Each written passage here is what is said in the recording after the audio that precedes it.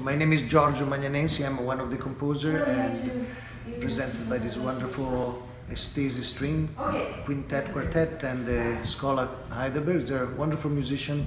Vancouver's new music scene is very varied, as many large cities in Canada. There is like a lot of instrumental player, a few ensemble devoted to more classical contemporary repertoire. There is no extreme though of an ensemble that is like, say, Klang Forum or Ensemble Moderne. They're like really in maybe other city of Canada. But so there is a variety of musicianship and new music, and there is a very interesting electronic underground scene that mix improvisation, jazz, and experimentation. So it's a really varied environment, musically speaking. Music is not just music that we play or we listen to. There is music and sound and beautiful things we can do beyond the expression of poetical thinking through sound. So I think sound is energy, is a very important connecting element of our everyday life. We use it very often more as entertainment or expression, but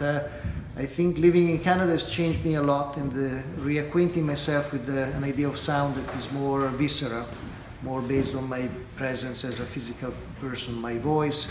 I always say that the word person, human person, is coming from the Latin personum.